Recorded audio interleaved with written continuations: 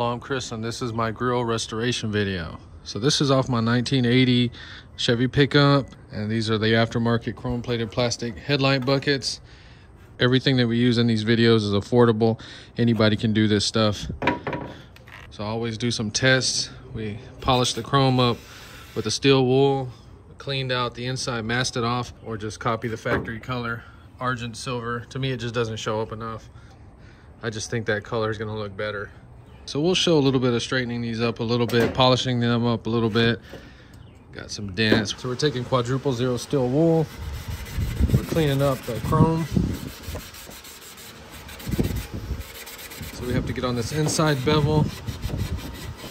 And then we have to make a little tiny piece and go inside this groove. On each one of these squares, every single one, it's going to take a while. Get that scrubbed out real good. So the grill is chrome plated, and they went back and masked it off somehow and painted the entire square in there and the entire edge right there. So we're going to duplicate that. I would be super careful the way you clean these.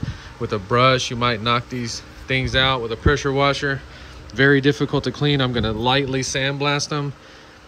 You see how we have two of these knocked out. We are going to fix them in this video with pieces from a donor grill. So we have them masked off. We're gonna lightly sandblast them. Just use less pressure. We're just trying to clean these up and get them ready for paint. We have the paint we're gonna use, medium charcoal metallic.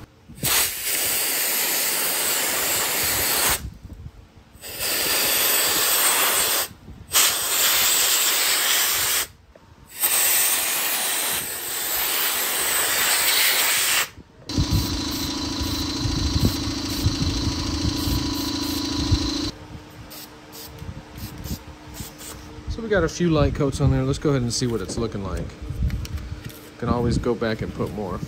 This is what we started with. Keep in mind we got to paint that top edge. We'll do that last.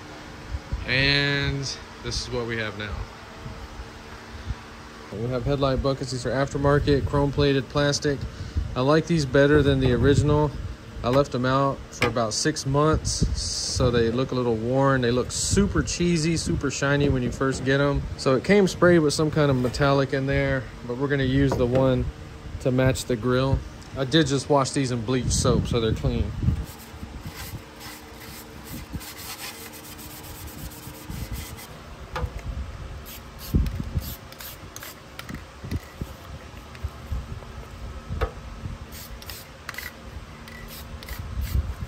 So we're just kind of doing it like the factory did, just light thin coats. All right, we got to get all that masked off.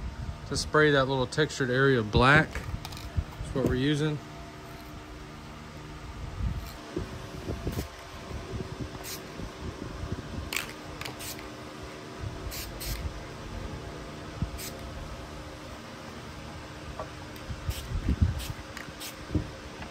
So now we have an idea what we have to do to our pieces. Let me go ahead and finish these things up. So for the stainless trim, we're going to flip it over. We need to sandblast these brackets.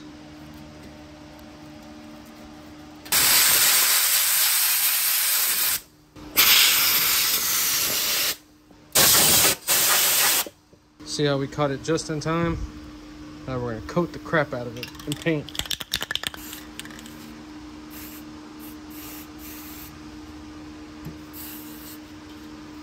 So now that we have paint on it, that should buy us another 43 years.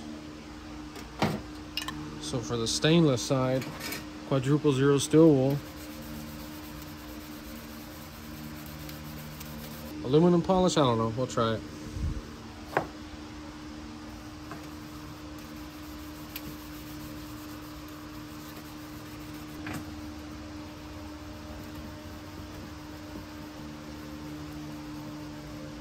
So just polish it as shiny as you want it. It's good enough for me. This is a very stiff piece. We just need to make this look a little bit better. These pieces are not very expensive, but I want to keep the originals. Got a bunch of metal stuff right here. We're just gonna figure something out. Sometimes using a piece of metal to get down in there.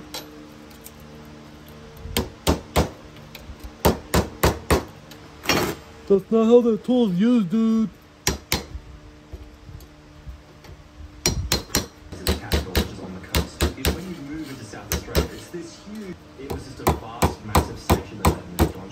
That was the bad dent. Spent 10 minutes on it.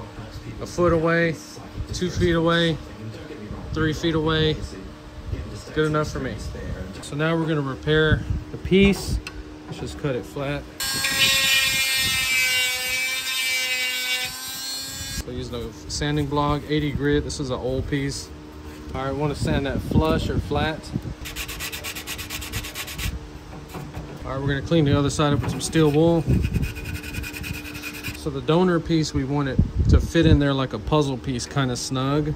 So be careful how you break it off. You don't want it to be too short. So now I'm going to sand it down until it fits perfect. Okay, it's holding good enough. It's pretty much in there. So you want to clean all the areas up. So we're going to use the JB plastic weld. You're going to cut a little piece off.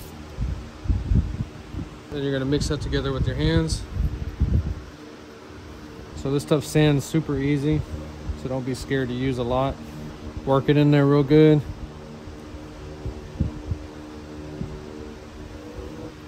Don't worry about it squishing out. Just position it. Ooh, you can feel this stuff getting hot.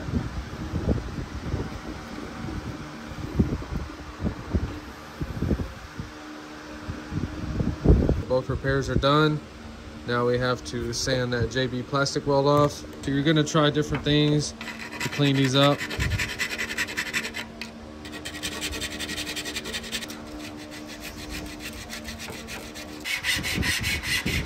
Remember to flip the grill around. It might be easier to sand it from the back.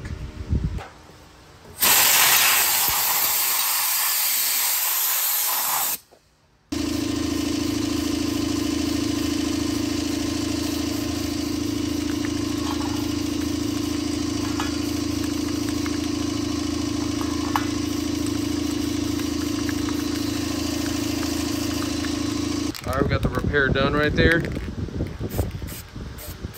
Light coat. So I went back and masked the grill off, and now we just paint every square on the inside.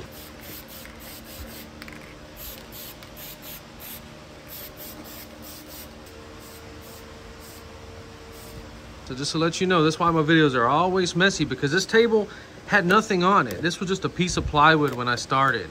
Now I want you to see every single little thing that has to come out when you actually do the work. We cut all these out of the donor grill. If you have a 1980 and you have some of these busted, let me know. I'll put some on eBay, you can buy them. So the stainless headlight trim rings, we're gonna steel wool them. You have to use quadruple zero steel wool. Do not use this coarse stuff. You will scratch the crap out of it. So for the headlight screws, I'm gonna try to find these. We're gonna sandblast and clean the screws up. For the headlight rings, I found some replacement screws. Those are all messed up. So the original lenses, I got new ones. We're not using these. If you have clear lens, you need an amber bulb. So we're not gonna be using the regular seal beams. We're gonna do a H4 halogen upgrade.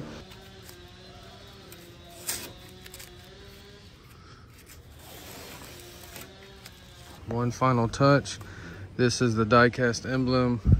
Has 2 speed nuts on the other side. Makes a world of difference. Obviously this is driver quality. How much money did we save, and was it worth it? We saved a lot of money. So for $19.80 to get that grill right there, but brand new, you have to buy about a $250 grill. It does not come with that emblem. It comes with the foil emblem, and you have to buy that. That was $77 just for that emblem. So you're gonna spend about $350 just for that grill and emblem if you want a new grill. We saved the old one.